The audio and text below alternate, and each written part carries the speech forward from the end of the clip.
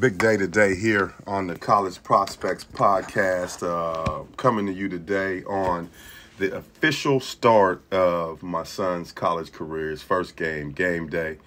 It's 9:59, 9:50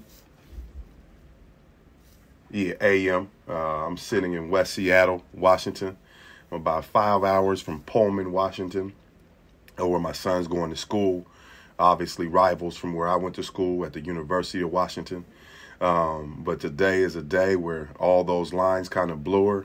All the work, all the sacrifice, all the things that we went through. And I really, kind of hate the adversity story. Not because I hate adversity, because everybody who makes it, to any kind of 1% type journey or overcomes things, to the 1% point, goes through adversity. And those adversity stories I feel like are not overblown, but overblown. That being said, a day like today is a day that you reflect on all the things that you've been through, all the things that you had to work through, all the sacrifices that you made in order to get in this situation. So I'm excited to share with you a little bit about this journey. I'm excited to be with you here today as we start another chapter in this journey and talk to you about some of the things that have gone on and how we've overcome them, as well as invite you to jump over to Wattsbball on Instagram, Wattsbball on Twitter, and follow us along this journey. Here we go. Before we get into the rest of the episode, wattsbasketball.com, the place where we ignite the passion for your dreams, game changers for life. If you have a player who's interested in playing college basketball, now is the time today, going into the season, to touch base with us and to start living that journey on a daily basis. The way you approach all aspects of this journey is how it turns out for you. You don't take anything for granted, any opportunities for granted. You learn how to navigate the tough times. You learn how to approach practice. You got to learn how to work through the school, through the AAU system, through the recruiting process, all of that. And Watts Basketball, we help you do that. So wattsbasketball.com is the place to go to find out more. If you want to sponsor a kid who may have challenges in life, difficulties that are in the way of their challenge, and you like to help us remove some of those challenges and help a kid who can't afford the training, who can't afford the travel, the things that is necessary, but is willing to make the commitment to do the work and to be a good citizen and do his academics, then absolutely head over to the wattsfoundation.org and sponsor a kid in our program. However much, whatever you can do, whether it's $5, whether it's $50, whether it's $500 or $5,000, all is greatly appreciated. The wattsfoundation.org is the link, is the web address. And with that, let's get to this show, man. The thought process and the emotion that you go through. And I'm going to go through this twice in 1 week. My daughter's at Western Washington University, and my son's at Washington State. They play Idaho today.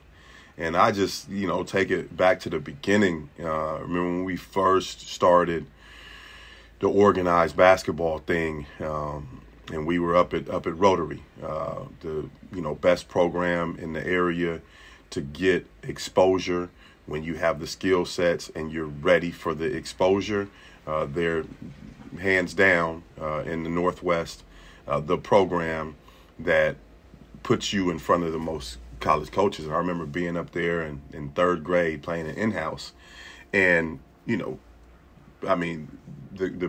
coaches there and the people who are there, who I love and respect, knowing my son, knowing his pedigree, knowing his dad played in college basketball, played professionally, knowing his grandpa played in the NBA, there was a lot of expectations or anticipation for what his career would be or what it would be like in the city. And I remember having a conversation in third grade. Him asking me, "Hey man, when you gonna let your son play AAU basketball?" And it's just like, my answer is I don't know. Maybe middle school.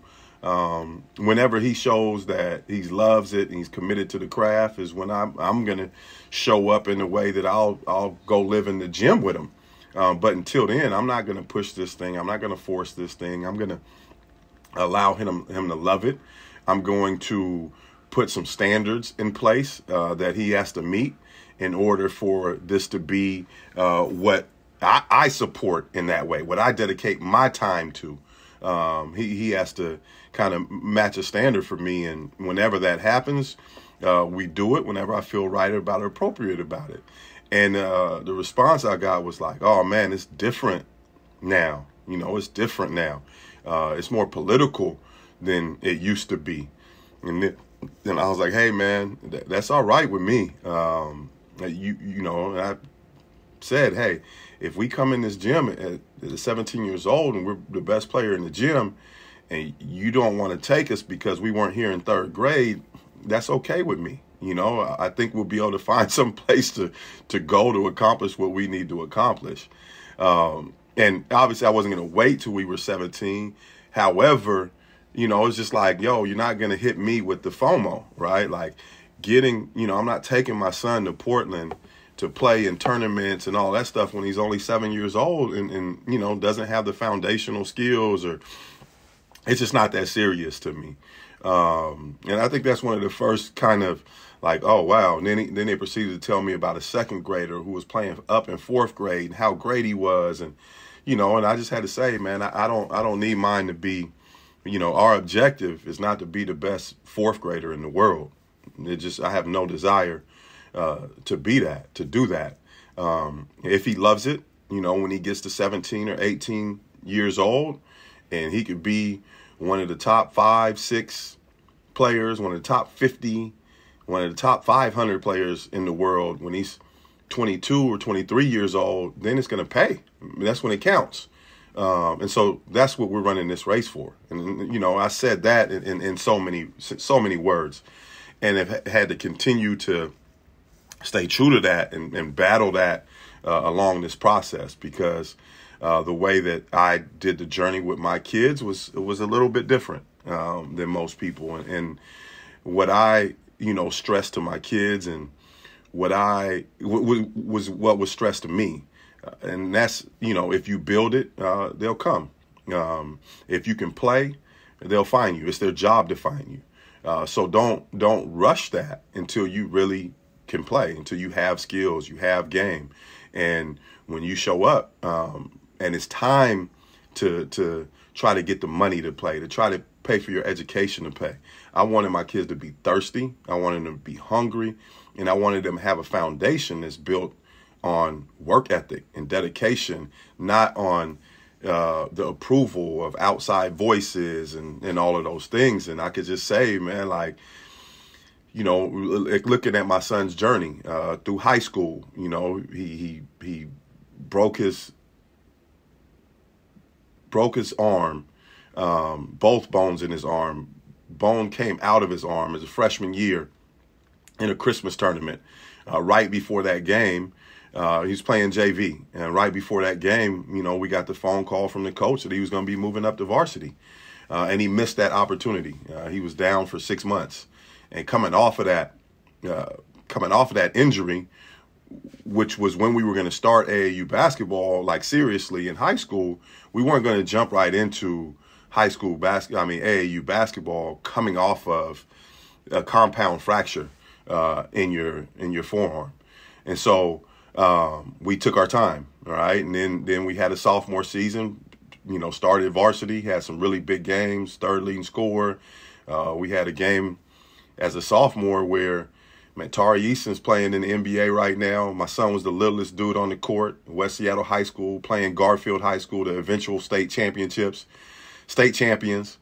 And my son had 18 first half points and had his team go into halftime up 3 on the Bulldogs. And they came out of halftime, actually in the second quarter, Brandon Roy, NBA coach, I mean, NBA player, legendary, top 5 player in the NBA.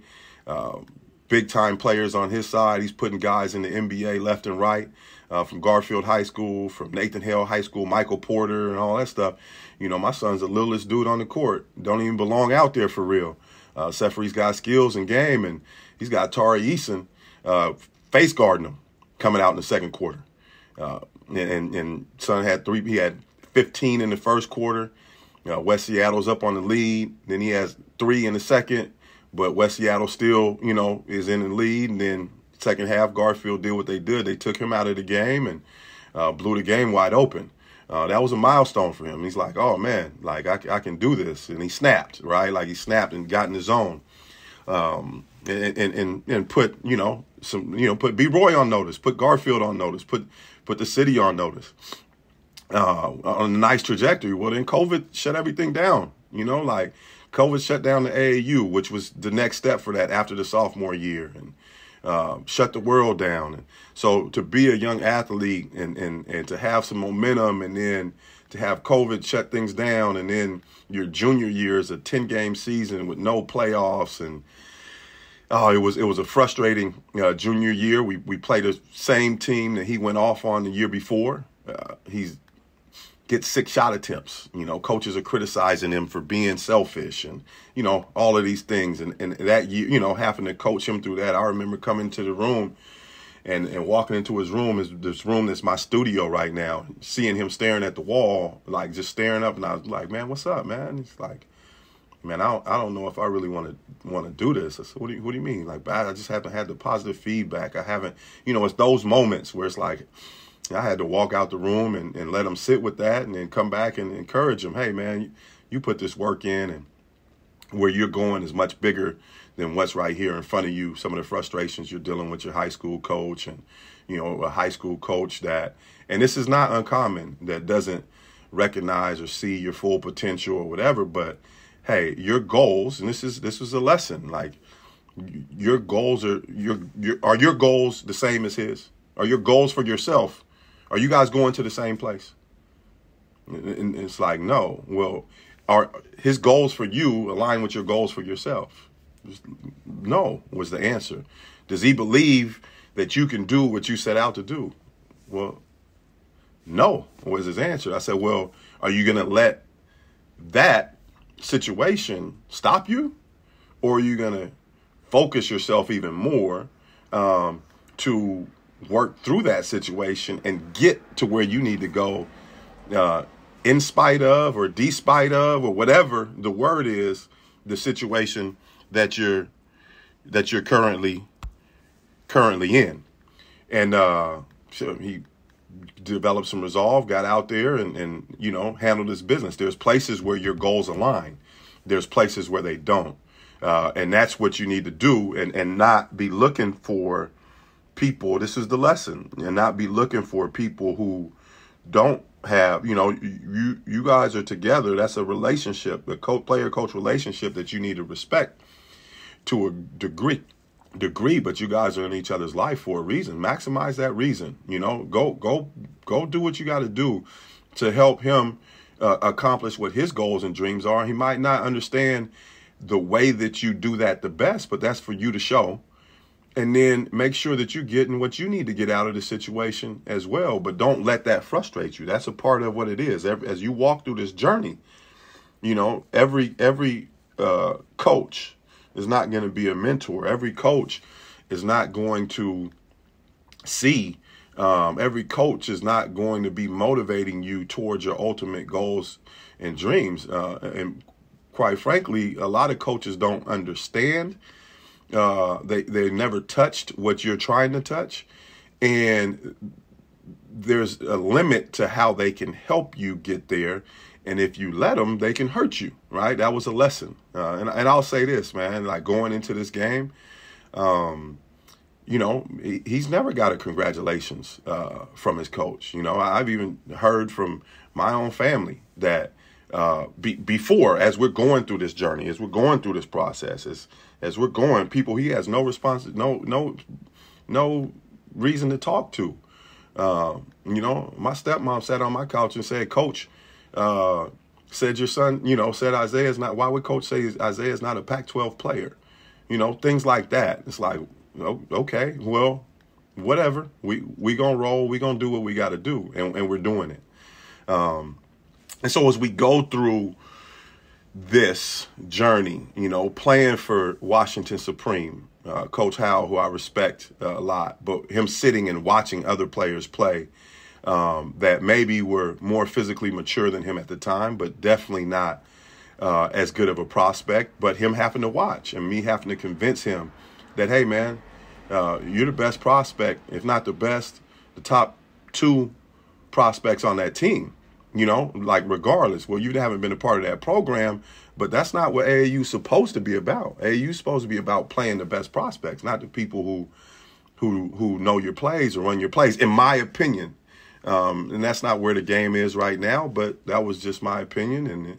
And then, starting off at Friends of Hoop, which was a great opportunity to get going, get our feet wet. I remember going over to Idaho and then playing the first, round of games with this Friends of Hoop second team and just being terrified of the environment and overcoming that and then getting on the first team and, having ups and downs, kind of being afraid of the environment, and playing behind other guys and having some sparks and moments, but inconsistency because he didn't have the experience, but that talent was there. And then watching that talent unfold and taking the journey and going to South Kent and watching that momentum create, but then getting hurt again. Man, it's been a wild, long ride, but I'm just happy to say as a family, we've stuck behind each other. We've supported each other. We've encouraged each other. There's nothing greater than getting the weekly or bi-monthly phone calls that I get as we get closer together as a father and son, as I get closer together with my daughter as a father and daughter, as they go through the things that I've prepared them for at the level that they're prepared for, and they see the truth in our preparation in their daily life about what this thing is about. And so it's a huge honor. It's a huge blessing. And I've, talked about the high school experience. I've talked about the AAU experience. Ultimately, we went and played what I said at the start, the best place for exposure when our time came. One year we got called and you got to listen to the feedback in the industry. Daryl didn't call me back, when I was calling to see, where he was at or whatever. The next year I called and he called back right away. He didn't pick up, called back right away. Got him on the team and same thing, experienced some ups and downs through his maturity. But we navigated it. And I'm grateful for the high school coach. I'm grateful for Washington Supreme. I'm grateful for Friends of Hoop. I'm grateful for Rotary. I'm grateful for the entire experience, because each one of these challenges, each one of these experiences has, and the way we've approached it, helped build him and shape him into where we're at now. We're looking at carving out a successful college career, and that will not come without bumps. It already has its bumps, but they're good bumps, and his approach to them is healthy. And he's had those challenges in life before that he can lean back on. One thing that I did not want to do, I didn't coach my son in AAU. I had a little team and we ran a couple tournaments, but I was not his primary coach, and I did that on purpose because I wanted to coach him through these challenges, because I knew the challenges, how challenging college is. And to prepare him for that, I had to let him experience that. I had to let him see, how different guys have favor in different situations and how you have to overcome those things. And so now when you're a freshman and you're feeling good about how you're playing, and you got to be patient and wait for opportunities and earn your playing time, and that's not foreign. That's not foreign to him. And he's prepared for those challenges. And I'm really excited about the coaching staff. I'm really excited to get to know this team. And I'm really excited to be a fan of Washington State University. And I'm going to say it here. This isn't the first time, but it's the first time, but not the last time you're going to hear it here. But go Cougs. I never thought I would say that or utter those words, but it's getting more and more comfortable and excited to get on the road and enjoy this journey. One of the next upcoming episodes, I'm going to have him on the show and talk about this stuff from his perspective. But I appreciate you tuning in. Head over to wattsbasketball.com. In the description of this, we're going to have some NIL gear that you can get to support Isaiah Watts over there on this journey. We're going to be announcing camps that he'll be the lead on, or our college kids will be working with the middle school kids this summer, and the proceeds for that will be shared with our college players. So be on the lookout for all of those things. Links in the description. This was the College Prospects Podcast, just sharing a little of our personal journey here and some of the challenges that we've overcome, and just reflecting. You know, my dad's sitting downstairs, limited mobility. One of the things I know he's motivated by, and one of the things that's disappointing for me today, is that I'm not in a position to be able to take him over there with me. I want to get my car back on the road, the Beast, or get a travel van so that we can put him in there and get him over there. Right now in our car, 10-hour round trip in 2 days would be a little much for him. But we got to get there. We got to get this gym filled. I know it'd be great motivation for him to continue to work. He made so many sacrifices, and he calls my son his reason for living. And so on this game one, not to have him over there with me is going to be a little bit disappointing and frustrating. But at the same time, there'll be more to come, and I'm going to put him in the car and get him over there with me. This is a family deal, and we'll talk about this going forward. But, you know, they say you shouldn't live, through your kids, but absolutely you should. There's a right way to do it, and there's a wrong way to do it. But if you don't think when I hit the shot or to put us up, I mean, look in the stands when I hit the shot to put us up 1 against UConn in the Sweet 16. There's a picture of us when the first round of the tournament, when we beat Xavier University. Me and my father ran right to him and embraced him, because it's a journey that we go through together. You go through this as a family, and it's important that these days are big days for the family. So, hey. Peace, love, and basketball. Thank you guys for tuning in. I got to get out of here. I got to get on this road. Look forward to the show next Monday. And matter of fact, it's basketball season, so we're going to up the show. We're going to drop on Mondays and Thursdays. I'm to Pullman, 5-hour drive today. Wednesday, I got my daughter's tip-off dinner. I got a little funny story to share about that on the next episode that will drop Thursday. College Prospects Podcast during college basketball season. We're going 2 times a week. You heard it. Tune in, hit that like, subscribe button, share it with somebody who needs to hear this information. Peace, love, and basketball. I'm out.